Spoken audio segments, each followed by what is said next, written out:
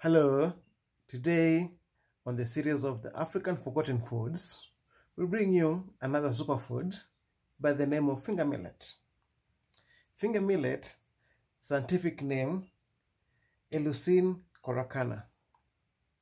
Finger millet is an annual herbaceous plant widely grown as a cereal crop in the arid and semi-arid lands of Africa and Asia. It is planted by self-pollinating, probably evolved from its wild relative Eleusine africana. Finger millet is a native to the Ethiopian and Ugandan highlands.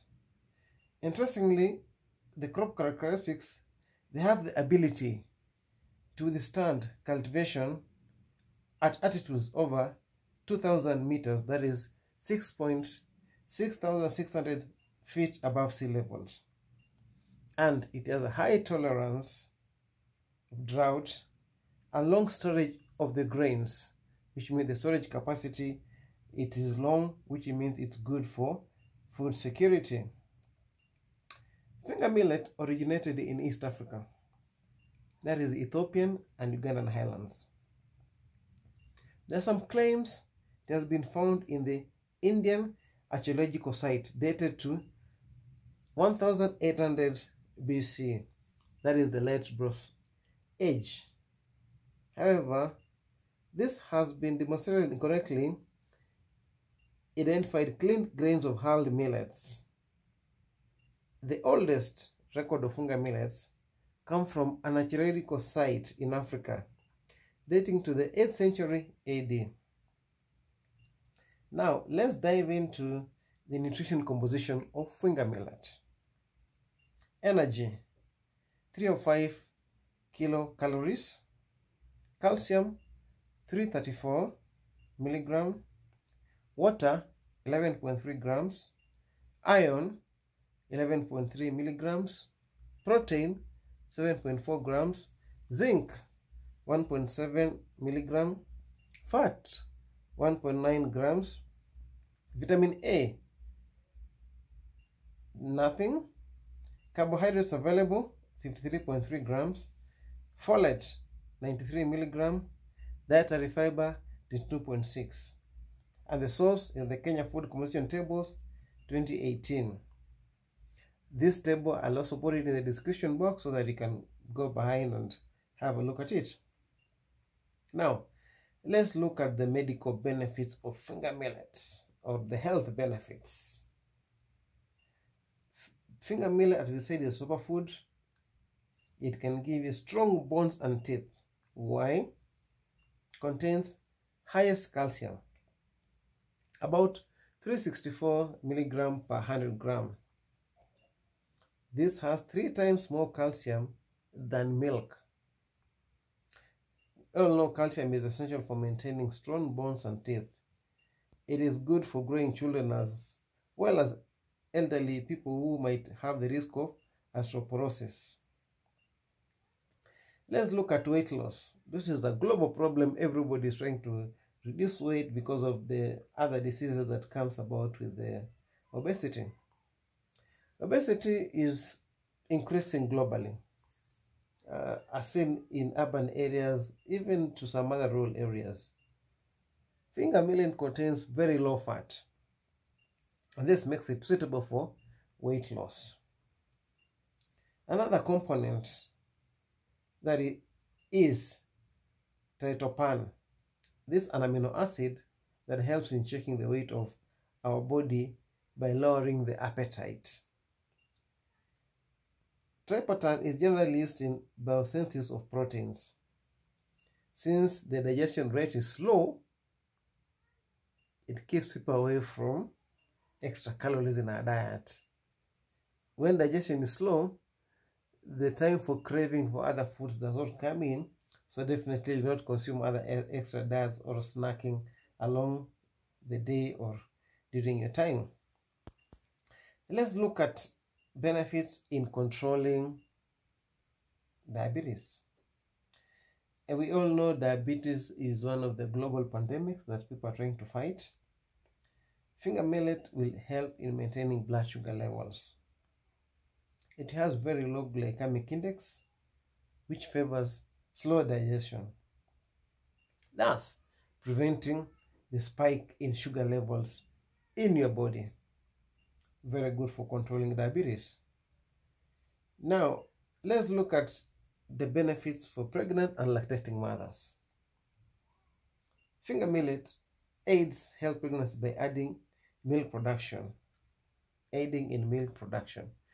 At times, women, when they, especially in the African tradition, when they give birth, they are normally given porridge every now so that they can increase the milk, so that the kids can be able to breastfeed very well. So millet is normally part of their diet each and every day. Relieving anxiety and stress. It also has rich contents of minerals and nutrients that nourish the mother and child during pregnancy. What a superfood. Then, with this kind of minerals in the foods and nutrients, it builds immunity and gives more strength to remain active. Then, it is also rich in calcium, iron, and amino acids. This one also helps in digestion. Let's look at maintenance of a good skin. Everybody wants to look good.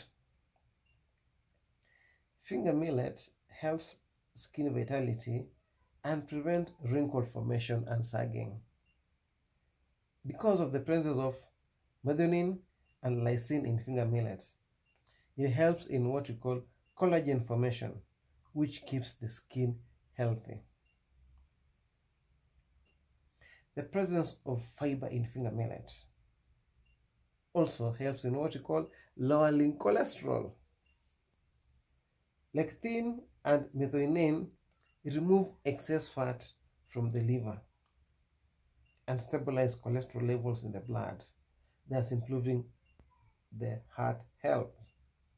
So lowering your cholesterol, good for the heart.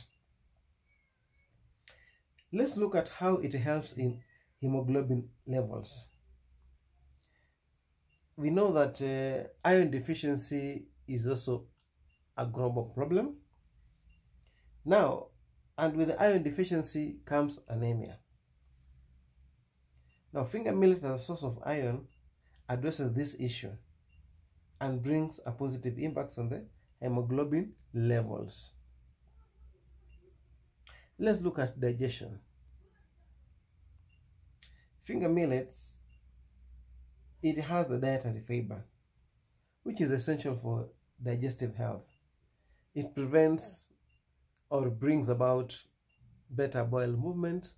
It prevents the irritable bowel syndrome. So the dietary fiber improves in digestion, and also it prevents constipation. Finger millet, having done all that, it also relaxes the body. It contains a good amino profile that acts as a relaxant. So regular consumption of finger millet helps in dealing with depression, insomnia, and anxiety. Also, this finger millet is also a gluten-free. Gluten-free varieties are recognized and well trending in the world of today. This one is a good replacement for people who are gluten intolerant or people suffering from celiac disease and people who want to avoid celiac disease now or in future. So traditionally, let's see how this finger millet is used. In the traditional art, it is normally ground into flour and then taken in form of porridge. It's also taken in form of what we call ugali, and so it's also eaten with along with other other vegetables. In the value-added products, we find that now finger millet has been used in making instant porridge like the ones we do at Mugala Naturals. It is also used to make breakfast cereals. It's also to make biscuits, cookies, cakes, healthy snacks. In some parts of Kenya, that is Western Kenya, the flour and grains are used in brewing beer, local beer. There is potential for it to be used as leaves of fig, especially the straw or the leftovers after harvesting. They can be used in making silage, in making organic fertilizer to replenish the soils, can be used in charcoal briquettes, and they can also be used in poultry feed. So we can see it has both good effects to the human and to the livestock, and it can also be used, the straws there can also be used in roofing after the harvest. Thank you very much for listening. In case you have any more information, this is a peer-to-peer learning. So please DM us for more information. In case you want some clarification, kindly just put it on the comment section. We shall reply and give you more information as per request or as per our knowledge. And kindly subscribe, share, like, make a comment, and also make a notification so that we can, whenever we upload the next video, you can be able to get it. We believe in sharing is caring. So let knowledge be given to each and everybody out there who has the ear to listen. Even those who don't listen at one time, they might be able to read through and help themselves in what we say, food is thy medicine and medicine is thy food. The health systems are very expensive and very boring. We've just mentioned 10 benefits. Why should you suffer after, when you leave the prevention, management, and then now you go to diagnosis? Now you're looking for, they say prevention is better than cure. Let's not get to that stage when we are very sure that we can have these foods which are accessible, acceptable, affordable, within our means. Thank you very much again. Looking forward to your comments, looking forward to your subscription so that the channel can be able to assist any other people, looking forward for sharing and liking. Thank you very much. Be blessed.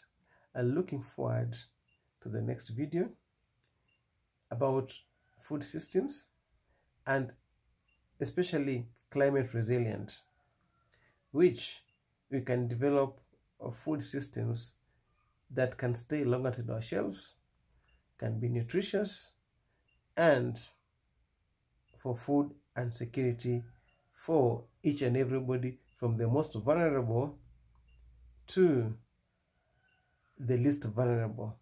But as for the global pandemic, this one now cuts across obesity, malnutrition, the cardiovascular diseases. They cut across. So as we say, prevention is better than cure. Food is thy medicine and medicine thy food. So please, let's take care of our bodies, because as they say, our bodies are our temples. What you eat is what you are. Thank you very much and be blessed.